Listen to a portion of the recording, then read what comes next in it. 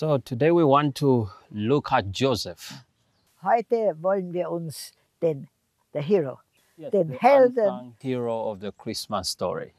das ist der Held der Weihnachtsgeschichte, Josef, anschauen. Yes, Joseph, the unsung hero of the Christmas story. Ja, der unbesungene Held der Weihnachtsgeschichte. Our text is in the book of Matthew, chapter 1, from verse 18 to 25. In Matthäus Evangelium im ersten Kapitel von 18 bis 25. Now the birth of Jesus Christ was as follows. After his mother Mary was betrothed to Joseph, before they came together, she was found with child of the Holy Spirit. Then Joseph, her husband, being a just man and not wanting to make her a public example, was minded to put her away secretly. But while he thought about these things, behold, an angel of the Lord appeared to him in a dream, saying, Joseph, son of David, do not be afraid to take to you Mary, your wife, for that which is conceived in her is of the Holy Spirit. And she will bring forth a son, and you shall call his name Jesus, for he will save his people from their sins.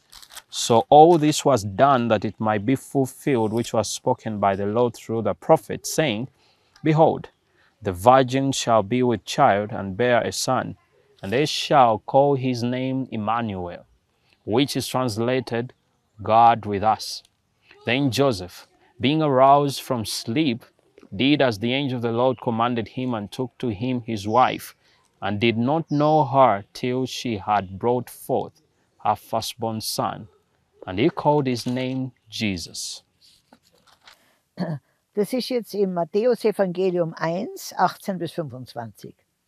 Die Geburt Jesu Christi geschah aber so: Als Maria, seine Mutter, dem Josef vertraut war, fand es sich, ehe er sie heimholte, dass sie schwanger war von dem Heiligen Geist. Josef aber, ihr Mann, war fromm und wollte sie nicht in Schande bringen, gedachte aber, sie heimlich zu verlassen. Und als er das noch bedachte, siehe, da erschien ihm der Engel des Herrn im Traum und sprach: Josef, du Sohn Davids, fürchte dich nicht, Maria, deine Frau, zu dir zu nehmen. Denn was sie empfangen hat, ist von dem Heiligen Geist. Und sie wird einen Sohn gebären, dem sollst du den Namen Jesus geben, denn er wird sein Volk retten von ihren Sünden.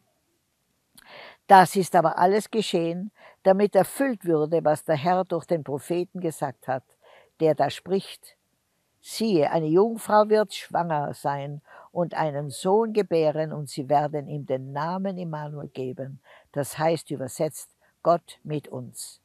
Als nun Josef vom Schlaf erwachte, tat er, wie ihm der Engel des Herrn befohlen hatte, und nahm seine Frau zu sich.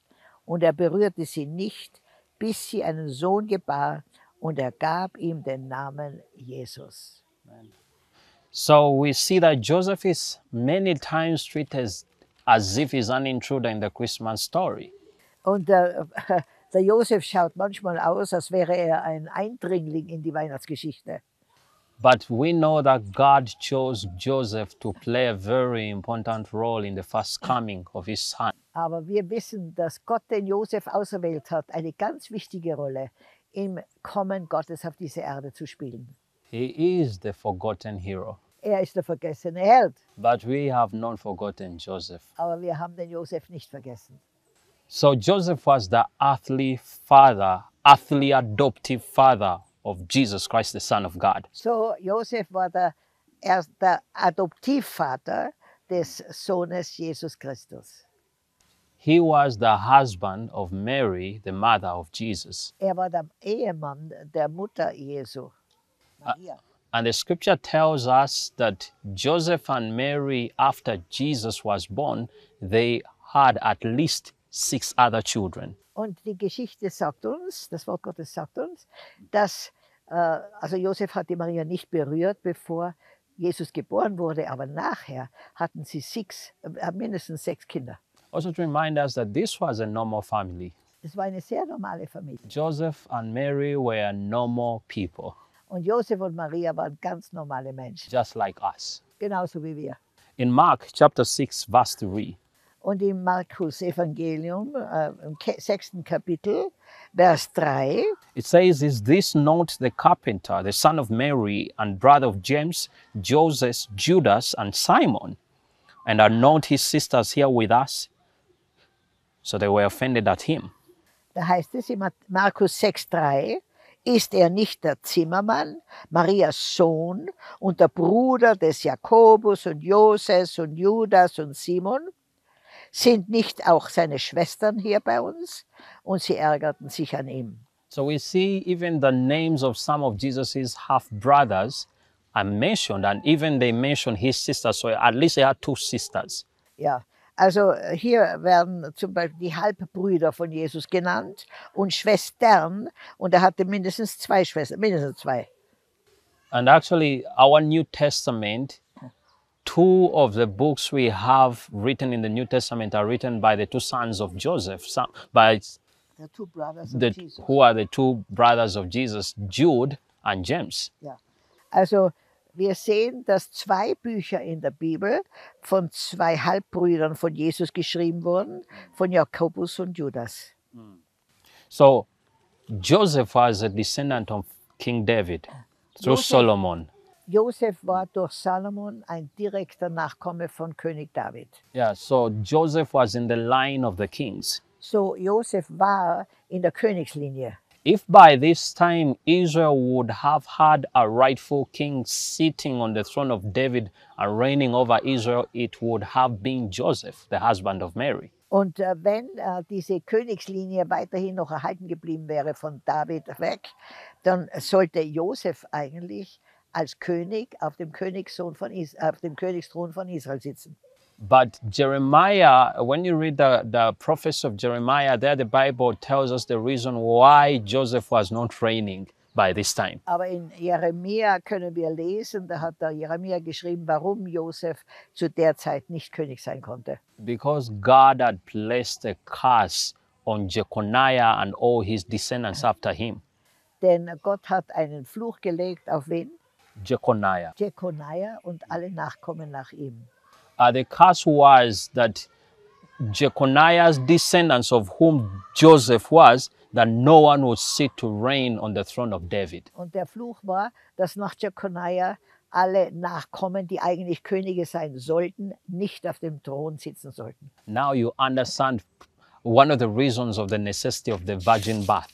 Und jetzt kannst du verstehen, warum es notwendig war, dass die Jungfrau Maria einen Sohn gebären musste. So, of course, the first reason Jesus had to be conceived not of a human seed, not to have the sinful nature from Adam. Ja, also Jesus konnte nicht durch einen männlichen Samen geboren werden, sonst hätte er die Sündennatur der Menschen bekommen. But also he couldn't have the blood of Joseph running in him because that was a line which was cast. Er konnte auch nicht die Blutslinie von Josef in ihm haben, denn diese Blutslinie war verflucht. So that puts Jesus in a dilemma. So, das hat Jesus in ein Problem gebracht. Yeah, because he has to be the son of David Er muss der Sohn Davids sein, in order to be the rightful king over Israel. um der richtige König über Israel zu sein. But now here is the wisdom of God. Und hier ist die Weisheit Gottes. So we see that Mary, the mother of Jesus, was a descendant of David. Und wir sehen, dass die Mutter Jesu, Maria, eine Nachkommen von David war. This was through Nathan, the son of David. Und zwar durch Nathan, der Sohn Davids. And this genealogy is given to us in the Gospel of Luke chapter 3. Und im Lukas-Evangelium 3 sehen wir diese Geschlechtsfolge. So we see that Jesus got David's blood through Mary. Und wir sehen, dass Jesus das Blut Davids bekommen hat durch die Maria. But to get the right of reigning, it had to come through the family of Joseph.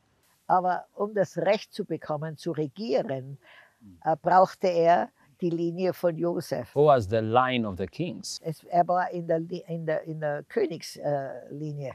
So Jesus, being born as the firstborn in the family of Joseph, got the right to rule through Joseph and the blood as the blood of David through Mary. So hat Jesus durch Josef und Mary hat Maria das Recht bekommen, zu regieren. So here is the wisdom of God. Und das ist die Weisheit Gottes. That's why no human can invent Jesus.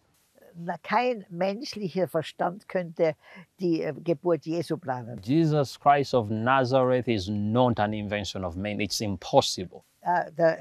Jesus war keine Erfindung der Menschen, das ist unmöglich. So, back to Joseph. Und jetzt zurück zu Josef. Joseph lived a lowly life in Nazareth, Josef hat ein sehr niedriges Leben gelebt in Nazareth. which was actually an infamous town of a very bad reputation. Und Nazareth hatte einen sehr schlechten Ruf. Somewhere in John chapter 1, around verse 46, it is recorded for Nathanael to say, can anything good come out of Nazareth? 1,46 heißt, und Nathanael sprach zu ihm, was kann aus Nazareth Gutes kommen? This is where Joseph came from. Like this Joseph, who is the earthly adoptive father of the Son of God, is coming from Nazareth. Und dieser Adoptivvater Jesu kommt aus der Stadt Nazareth. He is also referred to as a carpenter. Es wird auch bezogen auf ihn, dass ein Zimmermann war. Actually, the Greek word for carpenter can mean a stonemason.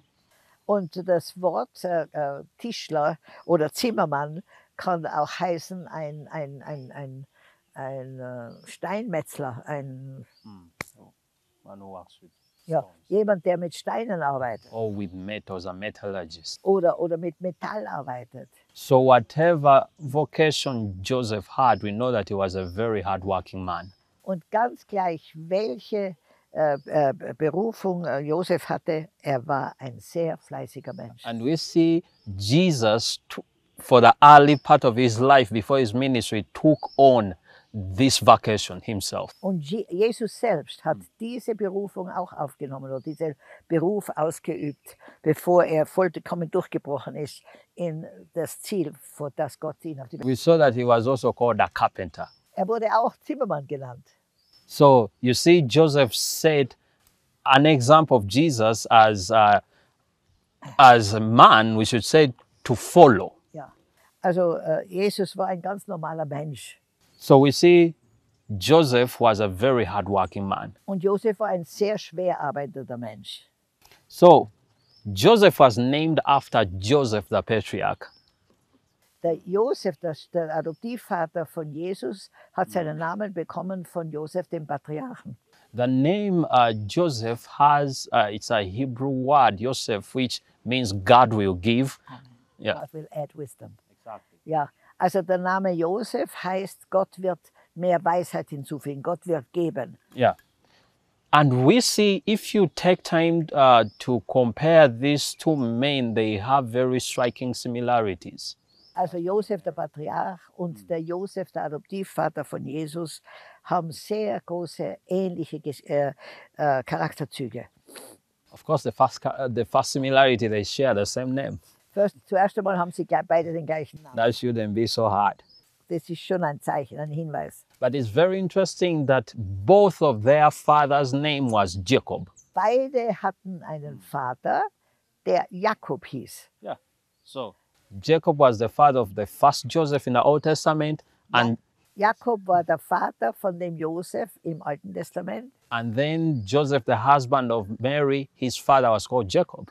Und Josef, der Ehemann von Maria, auch sein Vater wurde Jakob genannt. And both of these men were direct descendants of Abraham, Isaac, and Jacob. Und beide diese Jakobs waren direkte Nachkommen von Abraham, Isaac und Jakob. So they were God's covenant people. So, das waren Gottes Bundesleute. We see that they were both righteous men. Und wir sehen, dass die beide sehr gerechte Menschen waren. Because nothing wrong actually is written about these two men in the scriptures. Und nichts Negatives wurde über diese zwei Männer im Wort Gottes geschrieben. We see also that they were both dreamers. Wir sehen auch, dass beide dieser Väter, der Vaters oder der Josephs, beide Josefs waren Träumer. We see that God communicated to both of these Josephs mainly through dreams. Und wir sehen, dass Gott zu beiden Josefs im Alten Testament und im Neuen Testament durch Träume gesprochen hat. Also, both of these men were sent by God to Egypt in exile. Und beide dieser Männer wurden von Gott nach Ägypten geschickt ins Exil. And for the same reason. Und aus dem gleichen Grund. The first Joseph was sent to Egypt in exile for the salvation of people from hunger. Und der erste Josef wurde nach Ägypten geschickt, um die Menschen zu erretten von Hunger. Which would lead to physical death. Und das wäre dann der körperliche Tod, der physische Tod.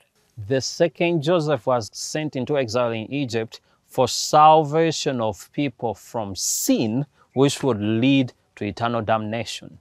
Und der zweite Josef wurde in die Wüste geschickt, um die Menschen von der Sünde zu befreien. We also see now we talk about another Joseph. Und wir sprechen jetzt über einen anderen Josef. This is a man called Joseph of Arimathea. Und wir sprechen jetzt über den Josef von Arimathea. At the beginning of Jesus' earthly life, Jesus was born into the family of Joseph, the husband of Mary. Und am Anfang seines Lebens wurde Jesus hineingeboren in die Familie von Maria. But at the end of his earthly life and ministry, after his crucifixion, Jesus was buried in the tomb of Joseph of Arimathea.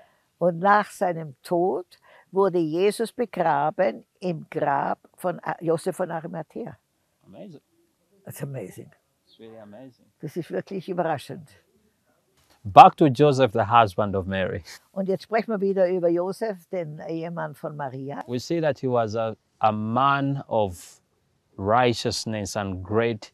He was a brave man. Er war ein tüchtiger Mann, ein gerechter Mann. He was a self-sacrificing man. Er war ein sich selbst gebender Mann. We see in Matthew 1 where we read that after he had found about the pregnancy of Mary before the angel visited him, he had every legal right to divorce her.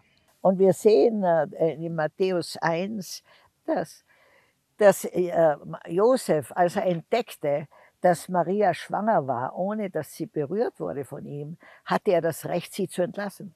But we see that he intended to do it so quietly and in privacy in order not to bring shame and disgrace to Mary and her family. Aber er wollte es so geheim und so liebevoll machen, dass keine Schande auf Maria und ihre Familie fallen sollte. This is a man of character. Das ist ein Mann der Charakter. We can truly say Joseph was a gentleman. Wir können sagen, Josef war ein Gentleman, ein sehr liebevoller Mann. So we see that after Joseph married Mary, Und so sehen wir, nachdem Josef die Maria geheiratet hat, the Bible tells that Joseph did not have physical sexual union with Mary until she had given birth to Jesus. und die Bibel sagt uns ganz klar, dass Josef keinen ehelichen sexuellen Kontakt mit Maria hatte, bevor Jesus geboren wurde. And in doing so, he safeguarded the validity of the virgin birth. Und so hat er diese Jungferngeburt, also dass Jesus von einer Jungfrau geboren wurde, reingehalten und bewahrt.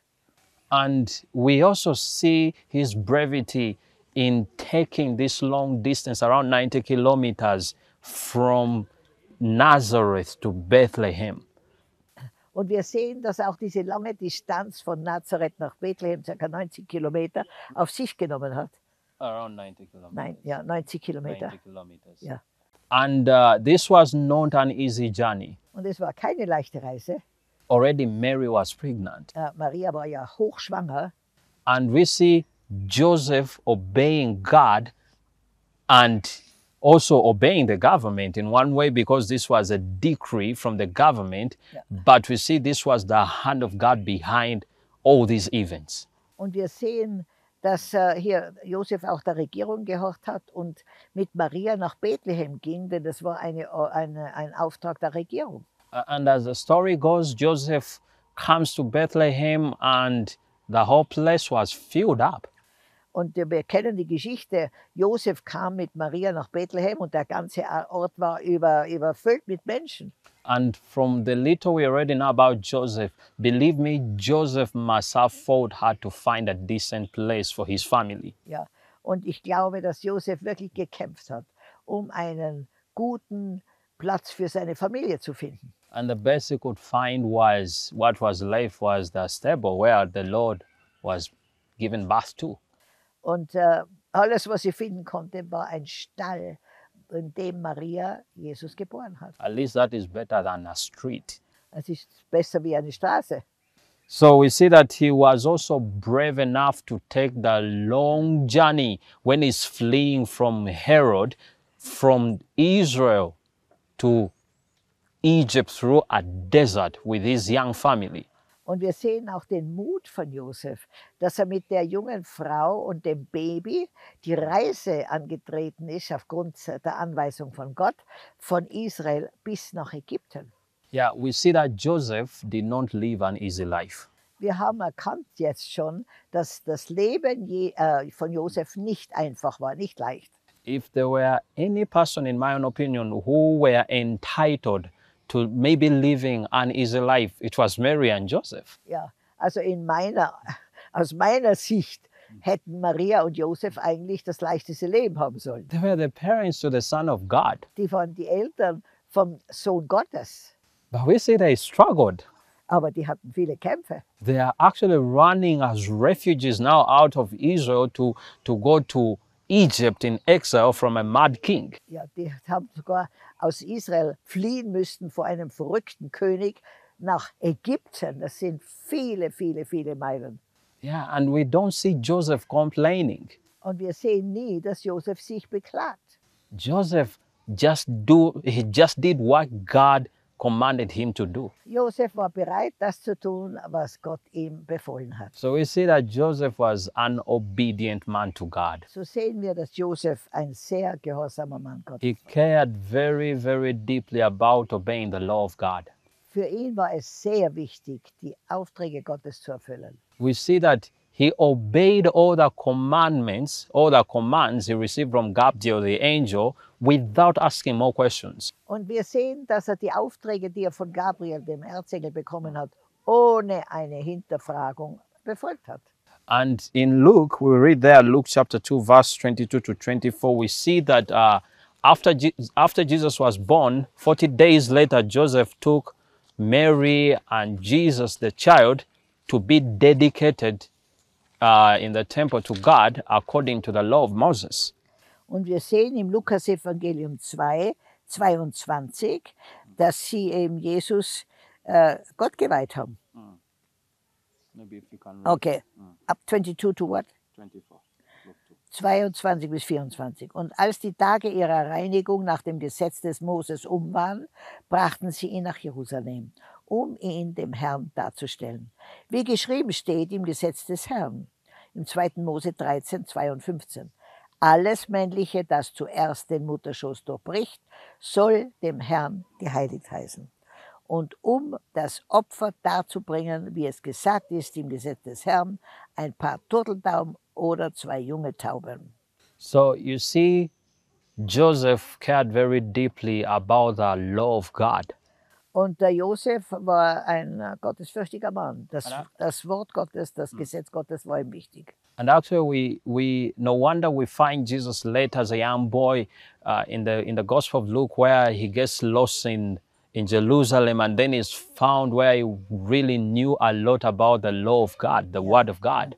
Und wir sehen, wie Jesus dann, wie er schon 12 Jahre alt war, ja eigentlich verloren wurde bei einer großen Menge, und wie er aber im Tempel gepredigt hat und wie er schon ein echter Kenner des Wortes Gottes war. So Joseph was a very good spiritual leader of his family. Und Josef war ein sehr guter geistlicher Leiter für seine Familie. In Luke chapter 2, verse 41, there we see that every year Joseph led his family to Jerusalem for the festival of the Passover. Und wir sehen im Lukas 2, 41, dass der Josef seine Familie jedes Jahr nach Jerusalem gebracht hat, um das Passoverfest zu feiern.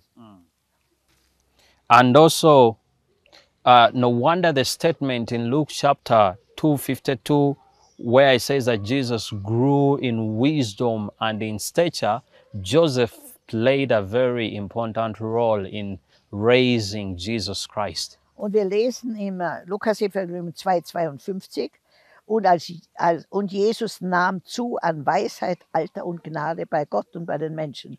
Und wir wissen dadurch, dass Josef ein sehr guter geistiger Leiter war seiner Familie. Actually, we see that we don't see Joseph mentioned anymore during Jesus' adult ministry. Und wir sehen eigentlich keine Bemerkungen mehr oder niemand redet mehr über Josef, als Jesus erwachsen war. Which has led many to believe that by this time Joseph had died by the time Jesus launched his ministry on the earth. Und viele vermuten, dass Josef zu der Zeit bereits in den Himmel abberufen war, als Jesus seinen Dienst als Erwachsener begonnen hat. And the strong evidence to this is shown in the Gospel of John chapter 19. There, when Jesus is about to die, we see that he committed the care of Mary, his mother, to John the apostle, to show that Joseph was not around anymore. Ja, und wir sehen im Johannesevangelium 19, dass Jesus am Kreuz noch seine Mutter dem Johannes anvertraut hat, weil sein Vater nicht mehr gelebt hat. John 19, verse 26 to 27. Und im Johannesevangelium 19, 26 bis 27. Als nun Jesus seine Mutter sah und bei ihr den Jünger, den er lieb hatte, spricht er zu seiner Mutter: Frau, siehe, das ist dein Sohn. Danach spricht er zu dem Jünger: Siehe, das ist deine Mutter. Und von der Stunde an nahm sie der Jünger zu sich.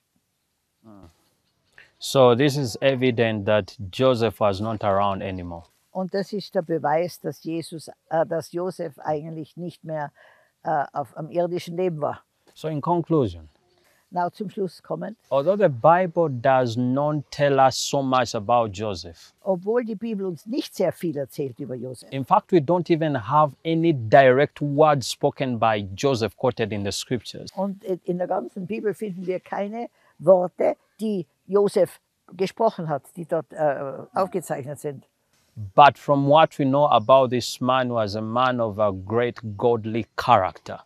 Aber was wir wissen, Josef war ein Mann von großem göttlichen Charakter. A man whose actions speak louder than his words. Und zwar ein Mann, dessen Handlungen, dessen Leben lauter spricht als seine Worte. And a man from which every one of us can learn from. Und ein Mann, von dem jeder von uns lernen kann. He was humble. Er war demütig. He faithfully obeyed God. Er hat sehr treu Gott gehorcht. And we see that he led his family in the ways of God. Und er hat seine Familie geführt in den Wegen Gottes. So we see that he was truly a priest and a prophet in his own household. Er war ein Priester und ein Prophet in seiner eigenen Familie. We see that he was a brave husband and a hero to his family. Er war ein sehr guter Ehemann und ein Held für seine Familie. He was willing to lay his life on the line and his reputation on the line for the sake of his family. Und er hat wirklich sein Leben, seine ganze Zukunft dem geschenkt oder gewidmet für eine gute Zukunft seiner Familie. In fact, in John chapter 8, I just remembered when Jesus is in a hot discussion with the unbelieving Jews, they accused Jesus of something. Und im Johannesevangelium 8 haben die Schriftgelehrten Jesus von etwas bezichtigt. They accused him. Of course, it was more like an indirect accusation, but when you look at the context, they say that more like they were saying Jesus was born of fornication. Und was sie wirklich gesagt haben, war, dass Jesus also unehelich geboren wurde. Remember, not everyone understood or knew about the virgin birth. Denn nicht alle haben diese Geburt, die durch göttliche Empfängnis entstanden ist, verstanden. Yes, remember when Mary got conceived, like when she conceived Jesus, they were not yet married with Joseph. Ja, als die Maria den Herrn Jesus empfing, war sie noch nicht verheiratet mit Josef. So the human explanation was they fornicated. Aber die menschliche Erklärung war, dass die einfach vorehelichen Geschlechtsverkehr hatten. So Joseph had to carry that all his life before the unbelieving world. Und die ungläubige Welt hat ihn beschuldigt, sein Leben lang, dass er eben mit seiner Frau geschlafen hat, bevor sie verheiratet waren. Josef hat andere geehrt. And we see that he sacrificially loved his family. Und er hat seine Familie das war eine Opferliebe, wirklich sein Leben geopfert für seine Familie. We see that he also worked hard to provide for his family. Er hat auch sehr schwer gearbeitet, um für seine Familie ein gutes Leben zu schaffen. What a godly example Joseph is of a godly husband and father. Welches Vorbild ist Josef für eine göttliche Familie als Ehemann und als Vater? Because a godly husband and father is always characterized as the priest, the prophet, the provider, and the protector of his family. So ein guter Ehemann ist immer Priest, der Priester, der Prophet, the provider, der Versorger and the protector. und der Beschützer of the seiner family. Familie. Joseph was everything. Und Josef war alles. So it is no coincidence that God chose this man to be the earthly adoptive father of his son. So ist es kein Wunder, dass Gott den Josef erwählt hat, der Adoptivvater seines Sohnes zu sein. So we can learn from Joseph and seek to emulate these godly characteristics in our own lives. Und so können wir von Josef sehr viel lernen und diesen göttlichen Charakter empfangen, den auch Josef hatte auf Erden. So we want to give God glory and praise for the life of Joseph, the husband of Mary. So wollen wir Gott Ehre geben, alle Ehre, allen Lobpreis für diesen wunderbaren Gottesmann Josef. Amen. Amen.